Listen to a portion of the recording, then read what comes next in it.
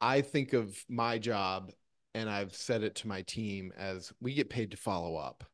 Like you have to find the deal, but then once you find the deal, oftentimes it's going and, hey, where are we at with this? What's next? Like we're bouncing back and forth on a contract right now. So that's what I find a lot of it is. But yeah, I think being out there and being politely persistent, as I like to say, is Yeah. how I've found success. Yeah, I think I will say this too, and excuse me, my daughter hopped in to say bye to me, but you know who she is, right? Yeah. Yeah, I will say this. One of the things that I was really surprised about through that experience is the excitement that these speakers would have coming into the class.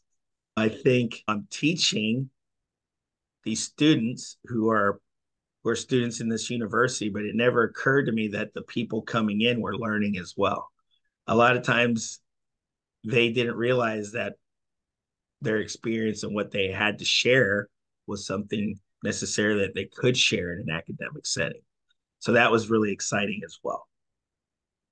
Yeah, I found that I've got a couple of associate brokers or junior brokers, you might say, and it's sharing with them the hard lessons that we've learned through trial and error.